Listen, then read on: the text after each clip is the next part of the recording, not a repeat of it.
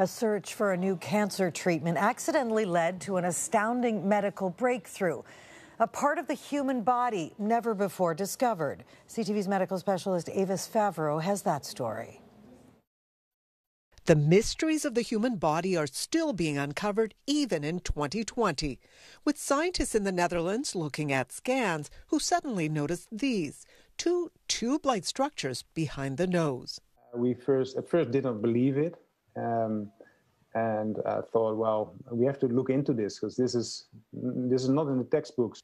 Those arrows point to a new biological treasure: saliva glands. We were surprised and a bit skeptical because what we saw did not meet the current knowledge about salivary glands. It was different and new. We have at least 3 pairs of major saliva glands that make the fluid helping us eat, swallow, and digest food.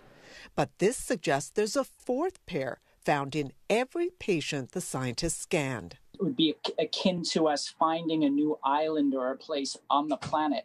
It's that rare an event because everything is being fairly well mapped out in the human body.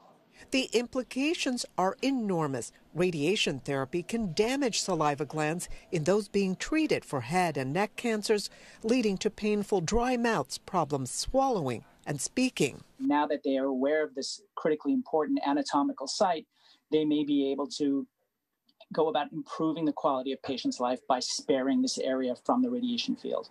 And so the explorations begin on this new uncharted territory that somehow has been missed by scientists for centuries.